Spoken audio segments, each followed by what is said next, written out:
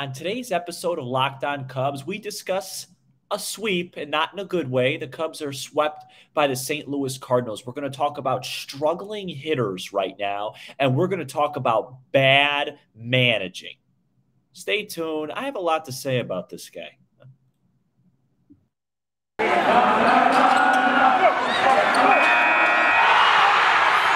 You are Locked On Cubs, your daily Chicago Cubs podcast, part of the Locked On Podcast Network, your team every day.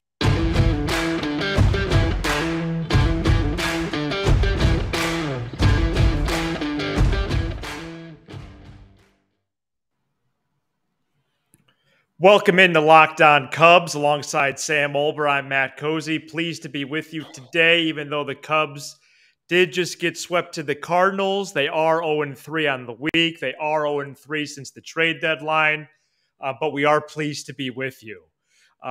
We are closing out our fifth week as the new host of Locked On Cubs. It has been incredibly enjoyable. It is our privilege. Let's just talk about this week. To be with you about this club. Okay. The Cubs lose today, not one but two ball games. And 58 games remaining. We're going to get to some of those roster discussion. We're going to get to the Ross discussion. But Sam, what did you see or not see over the last 10 hours? Well, I'm going to talk about the managerial problems that really stood out in both games, but especially game one a little bit later on. So stay tuned for that. Right. And quite frankly, and you know, people are going to disagree with me, and that's the beauty of this. You are allowed to do that. I am by no means the letter of the law, but I feel like every time we lose a ball game, I could come out here and just roll my eyes at some of the managerial decisions. So stay tuned for that, because I'm tired of holding it in. Okay, I'm tired of it. It's ridiculous, some of the stuff that happens. But as far as the sweep goes today, you know what's weird, Matt? And I'm interested to hear your thoughts on this. Is it the differences in the lighting in my place? That's weird. No, it's not. No, I feel like it's a little bit darker. I think we both look a little fatigued, but still handsome. Okay. Go ahead.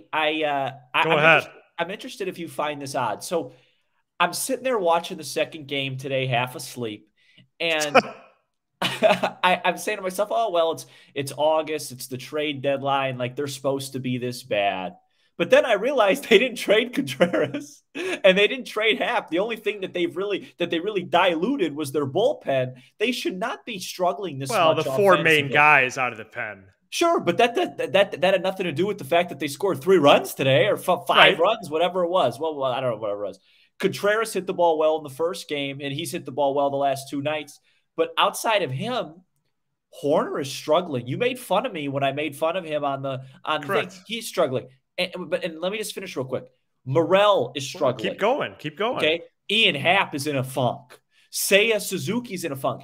And yes, Matt, I understand the majority of these guys are going to start hitting again. And of course, it doesn't matter right now because the team's bad. But one thing to look at next year, and I don't follow the rest of the teams like I do the Cubs, obviously, but when pretty much every hitter is in a little funk, that creates a big funk, right? So of course, Nico Hoerner is going to start hitting again, and he's not in a terrible funk. I think he had 2 hits in the first game, but when everybody's in a little bit of a funk, somebody's got to step up. And I'll just say this, and I'll swing it over to you. Just talking about the offense, you know, Suzuki is having the exact same thing that happened to him at the beginning of the year. Great start, followed by it's just like. Like, what's happening? You know, these at bats. You know, so it's just a shoulder shrug. Yeah, it just feels like his at bats aren't high quality right now. Okay. I can't. You know, he's not striking out a ton. He's hitting the ball on the ground a little bit more than he did in the beginning of the year. I still think he's going to hit, but I just don't want him. We need more consistent hitters on this team. Contreras is streaky, Happ streaky, Wisdom streaky. You know, I want Seiya Suzuki to be one of those guys. Of course, you're going to have slumps, but you know, to try and just limit him a little bit, because I don't know what the numbers are, but it feels like since he hit that home run in Pittsburgh, it's been pretty against Pittsburgh. It's been pretty ugly. And then I'll just lastly see Christopher Morel going through a classic young player slump. I think he's 0 for his last 20. The first part of that 0 for 10, he looked great. he was hitting the ball well. And then you look up, the averages start to slip down. It starts to get in your head and you start getting yourself in bad habits. And you look up. That's why I always can't stand when announcers say, oh, well, he's hitting the ball well. If he just stays there, he'll be fine. No, sometimes mentally you need results. You need results because it wears on you a little bit. So I think he'll snap out of it this weekend. But, man, just a lot of, there's a lot of bad today. But to me, what just stood out the most outside of the manager was just a lot of lazy at bats. And I know Michaelis is a good pitcher, and Quintana's dominated us like 4 times this year. And oh, by the way, another lefty where Ross runs out all righties and we struggle again. That's Alex Wood, that's Carlos Rodon, that's Jose Quintana, 3 straight lefties that have shoved against us. The Cubs played 18 innings today. They scored 5 runs. Which of those 5 was your favorite? 3-1-2, 8-3-4, 4-6, 3-4. I'll take one of the runs in that rally there in game 1 when I actually thought they were going to win, when they had a little Suzuki action, a little hit and run by Horner. Well, I just wrote down highlights from each ball game, and it's just so meager. I mean, here's literally what I have. I'm just going to read them to you. Yeah. Game 1, Horner, 2 for 4. Suzuki, 1 for 4. With RBI and a stolen base. That's Contreras, it. Contreras had a good game. Oh, sorry. The caveat is I'm looking at 2023. Right. I understand. Don't know if Contreras is going to be around. Yeah, it's up to him. Yeah. Game 2. Got a nap in. Fourth inning. 35-minute nap. Feel refreshed. Going to make it to 11. Jeez. Can you imagine journaling during the Cubs season? Best 9:37 p.m., another double play ball. Best part of that baseball game today was Nelson Velasquez putting in a good AB against that fireball at Hicks and hitting his foot. Great. Well, that's what I have on my list. Yeah. Exciting. Wisdom, 20th homer and 2 walks, Velasquez 1 for 2 with an RBI and a walk. Good ABs, and that's pretty much it. Nice debut from Castro out of the pen. Why did he get a chance to? I'm sorry. I'll save it for. Why did he have to face O'Neill? I mean, come on. It's his first time. He was just. I got a lot to say about this. About the management of the ball. I really think, and I know people love Rossi, and I know people. I really think that this team, So there's a lot of room there. Are you going to discuss Stroman later, or can I do that now? He's a large part of what I was going to talk about the manager, but he was fantastic. You could say what you want about him. I will, because I will say the pitching in the first game. Oh, he was great. Was good. I mean, Stroman was masterful through 5. Then he started to run into a wall. Obviously, the 7th inning was awful. 6 2/3, 5 hits, 3 runs, 0 walks. No, 6 Ks. He's been great. He's been great since he's been back. And I was having a conversation with someone today about Stroman and 23 expectations. Dude, you got to pitch. Yeah, he just needs to be healthy. If you're not the number 2, you're the number 1. Yeah, no, he just needs to be healthy. If you're not the number 1, you're the number 2, depending on free agency. So, that was fun to watch. And glad we started Sean Newcomb tonight. Yeah. What was the point of that? But see, Sam, you're going to have these games though. But why? There's Steele, Thompson, Smiley, Sampson, Stroman. Miley's coming back soon. Hendricks is coming back soon. There was nobody else we could put out there that's just a bit intriguing. I don't know. I think it was a buffer game. Hey, we got to get through today's game. Matt, I'll just wrap up by saying this. Yeah. It's the fan in me. It's very hard. Like today, huge day for Canario, my boy, 3 for 4. Oh. PCA, huge day. Killian threw the ball well. There's so much good happening on the lower levels of this organization, but the 8-year-old in me I can't just sit there and watch. And I know it doesn't matter, and they stink. And what does it matter if they lose 100 games or 90 games? It doesn't matter. Right. But it's just who I am. I getting swept by the Cardinals. It's just irritating. It's just irritating. Yeah. It impacts my mood.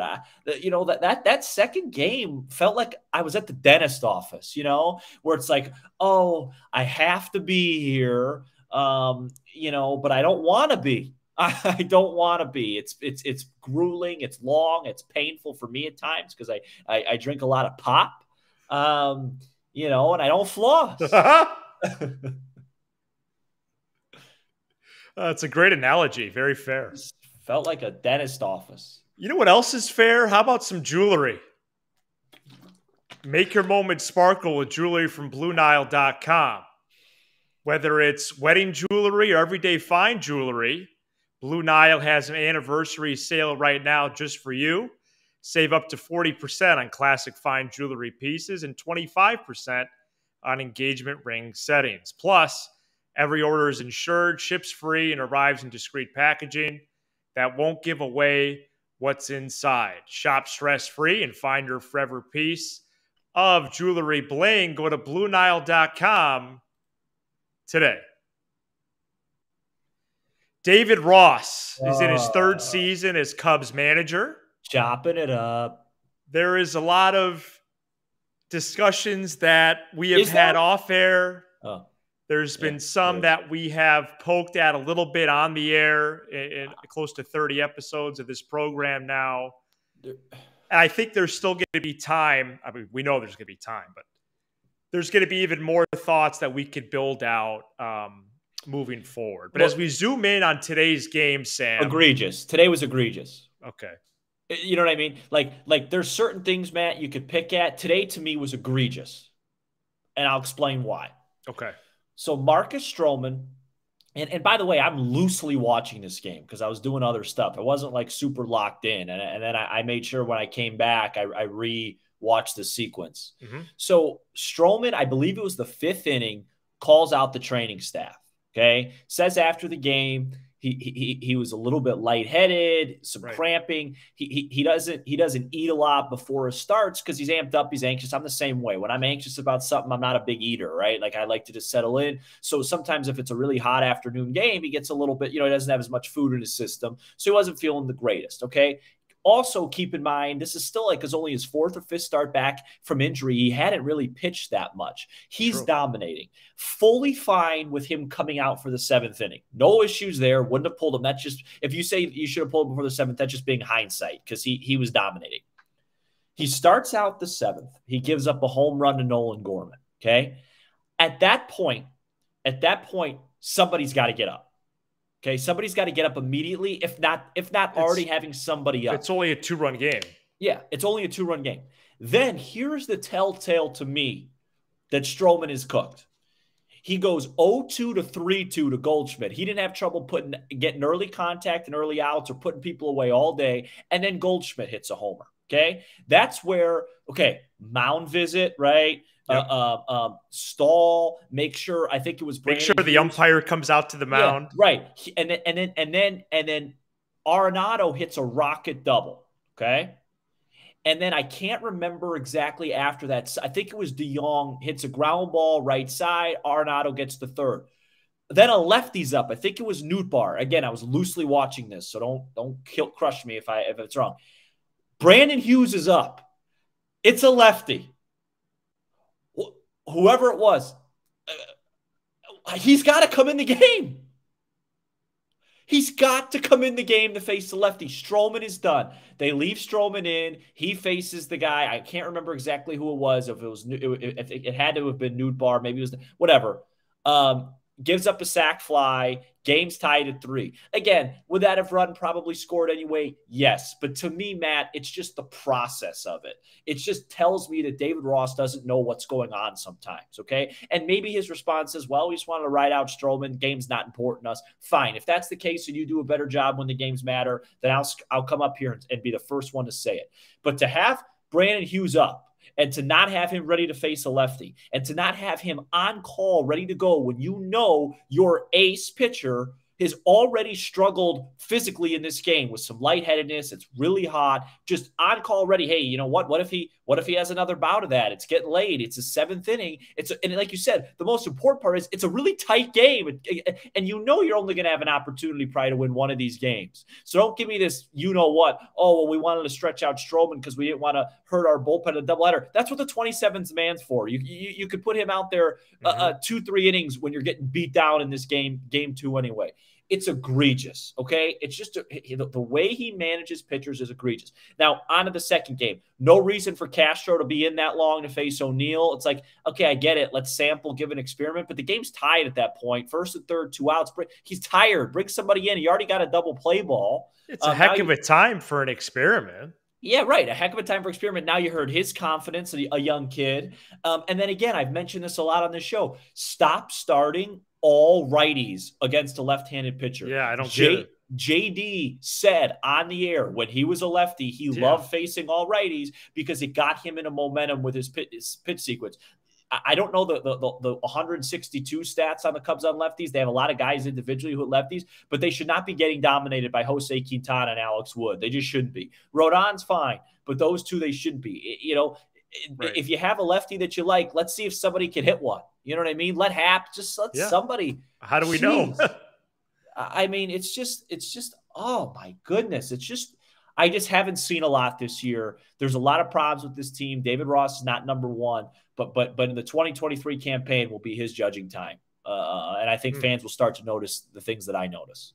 Okay. Well, that's a good tease and preview for further discussion for sure. And, what do you think about Ross? Because I think that's a great vent session right there, by the way. Yeah, it's just annoying, and I'm just making sure. I'd like to hear what you say, and do a little filibuster for me because I'm making sure I got the sequence right in the in the seventh. Yeah, do that. I think that Nootbaar hit the sac fly. I was right. It was Gorman, Goldschmidt, Arenado, DeYoung, Nootbaar, and then Corey Dickerson was up, and that's when Hughes was brought in and they pinch hit O'Neill. It's just bad managing. So even if I were to say, to you, Sam, well, was Hughes, do we know 100% that Hughes was ready to face a big league hitter in that spot? Well, that just circles back to the original point. Yeah, he's got to be up. He's got to be ready. Right. Because when you look at the batting order and you look at the situation you have two straight lefties coming up. Yeah, and you realize that at that point in a game, a major league game, up only 1 or 2, it's just batter to batter. If the game was 3-0 at that point, let's say there was 2 on, 2 out for the lefty, Hughes is still coming into me. Oh, it's still? Because I'm not. Yeah, you got to be ready for it, right? Yeah, no, because I don't feel the need to stretch out Marcus Stroman at all. Like let's just let him just get through this year healthy. So I'm saying if it's a 3-0 game, 1st and 2nd, 2 out for Nootbaar, I go to Hughes right there. Unless in my head I'm thinking I'd rather have Stroman v. Nootbaar than Hughes v. O'Neill. Okay, that makes sense. But if they pitch, but I just think no, Stroman's not a guy to stretch out. When you have back-to-back lefties like that, Hughes, there had to been a call before the inning. Hey, if we get to these lefties, make sure Hughes ready. All right, let's go. Right. No, it's just so easy. My response is okay, especially kind of feeling it from the coaching perspective as well, is there always has to be a plan. And as a manager, you have to manage the situation. Just make the call. Make the call. What is the problem with him warming up? If Stroman gets out of it, okay. Right. But the guy needs to be ready because it's a hitter sport. And I just want to know what David Ross does well as a manager so far this year. And please refrain from saying the guys play hard for him. It's one of the most sorry excuses. With the money these guys get paid, they should be playing hard if I'm managing. Okay? So don't give me that. I want to know, does he manage the pitching staff well? I don't think so. Does he put together a lineup that makes sense consistently? It's much better now. It took him months to figure that out. Is the team fundamentally sound? I don't think so. They're not very good base running. Just because they're aggressive on the base paths doesn't mean they're a good base running team. I don't know what they do. We will discuss Ross more in future episodes. I will say the batting order thing was like the first really bad sign of this season. You didn't like Jason Hayward in the middle of the lineup, huh? No. And Suzuki was hitting literally 7th for like 3 weeks. And he was doing real well. Yeah. Right. Sorry. Ortega will be the leadoff spot tomorrow. We're going to talk about this roster coming up next. BetOnline.net is your number one source for all your betting needs and sports info. Find all of the latest sports developments, league reviews, and news, including all things baseball, as we are about to hit the stretch run of the season. Head to betonline.net or download the app to learn more about the trends in action. BetOnline, where the game starts. Let me just say a couple quick positives, because everyone always gets on me for being negative. I don't know how I'm supposed to come on here and be super positive after a week like this. So, I'm sorry. Justin Steele's going tomorrow. That's always fun. I'm excited. And man, did Stroman pitch well. I mean, he was really sharp until that part of it. I mean, he looked, and by the way, some of these teams that he's looked really sharp against since he's come back from injury, Dodgers, right. Giants, yeah, Cardinals. That's important to look at too. Yeah. He's quality of opponent, strength of schedule. Yeah. He's done his job here. It's a shame that his ERA was back to a really respectable number until that 3-run inning. So, and it's been a weird road to get there, but Wisdom looks like he's going to hit 27, 28 home runs. Mm-hmm. His defense hasn't been great lately, but I mean, that's one swap the Cubs made. You look at what Chris Bryant's doing over there in Denver.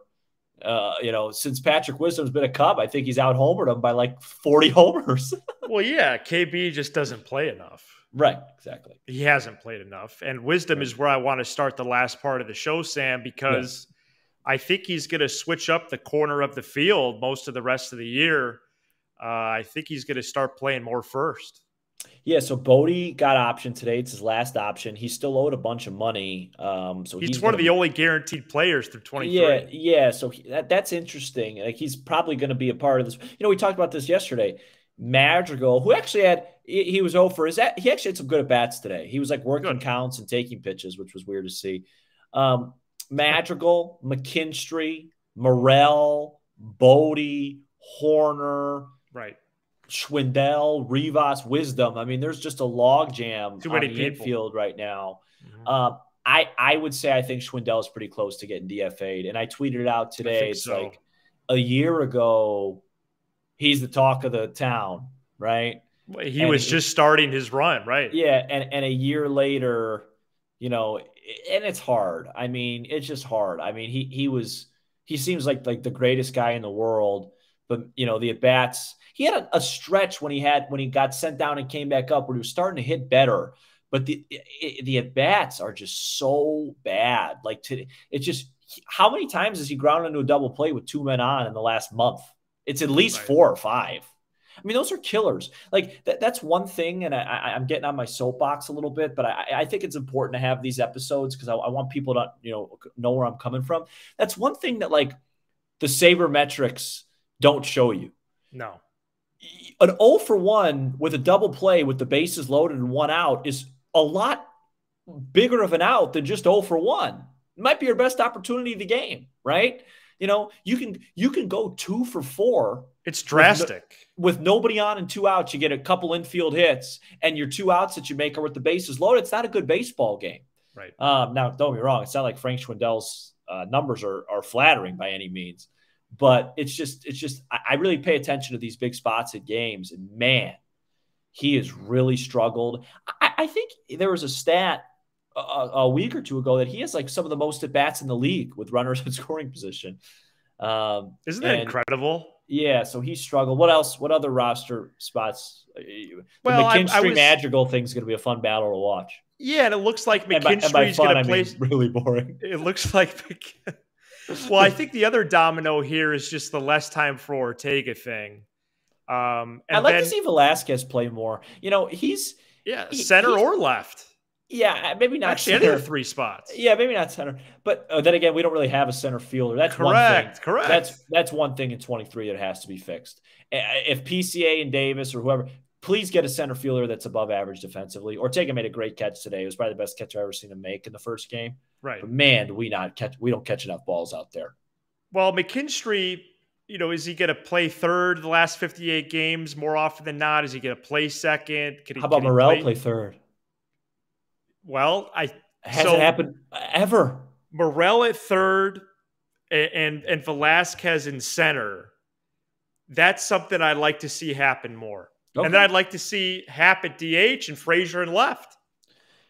Yeah, right. And you could spell a day or two here. Get Higgins some first base. Higgins, right? That's where I think it's going to go with Schwindel. I think it's going to be like a Higgins and Wisdom at first. Get Morel some time at third. Okay. Situation, but can you see any roster moves before tomorrow's game? Well, what's interesting is are they just going to fake the Hayward injury the whole year? Like, just call it like it is. That's a fake. So. That's a fake injury. Like, I'm sorry. Like, and I'm not at all questioning Jason Hayward's toughness. It's not his decision. I know that. But come on, like knee and like, what are we talking about here? Like it's trending. It's trending in that way that he's going to miss the rest of the year. Yeah, and then Simmons too. He's been playing at Iowa the last. He's been playing. Okay. Yeah. Because like, are you going to bring up Andrelton Simmons? Is that necessary? No. Yeah. No. It's a very jumbled 40 crunch of just really mediocre players. It's a little messy right now. Yeah, and what's unfortunate is outside of Contreras and even his numbers, nobody like there were some really good standout seasons. You look at the standout years. Contreras still has an 830 OPS, and at the catcher position, that's really high. We're not going to go down that road. We've talked a lot about Contreras, but we got 35, 36 RBIs from him. Happ's OPS is shot down. I think it's down to like 784. Some teams that probably said no to Jed Hoyer on the Happ deal are laughing their way a little bit.